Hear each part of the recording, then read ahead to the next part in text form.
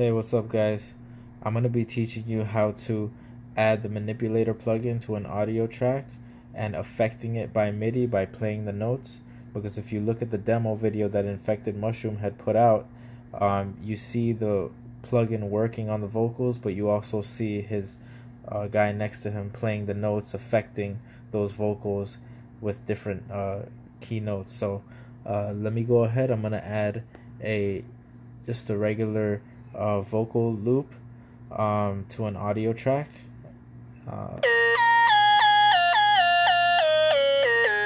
Yeah, so after you add a vocal to an audio track, then you're going to go to plugins. You're going to add the manipulator onto the audio track, right? And you could go ahead and select whatever preset. Let's just go with that one. And then this is the trick. You gotta go to an empty MIDI track, or you can add a new one, but this is the regular new template from Ableton, so I'm just showing you based off of that. So what you do is you go to MIDI 2 and see audio 3 is there.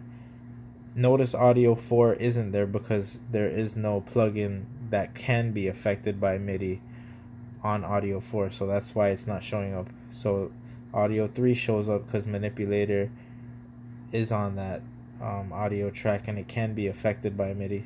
So you go ahead and select audio 3, right? So audio 3 selected, and then you go ahead to be able to play notes, because if you hit it, nothing is coming, so you have to record arm, and now you see the signal coming in. And then when you go back to the audio 3, if you look right here, you'll see when I hit the notes that the MIDI is now affecting the plugin.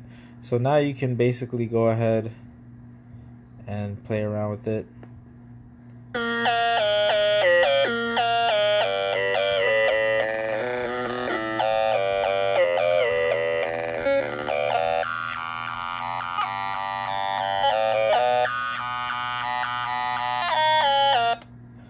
So yeah, I hope that was enough to, show you how to do it. If you like my videos, comment, subscribe, like, all that good stuff. And yeah.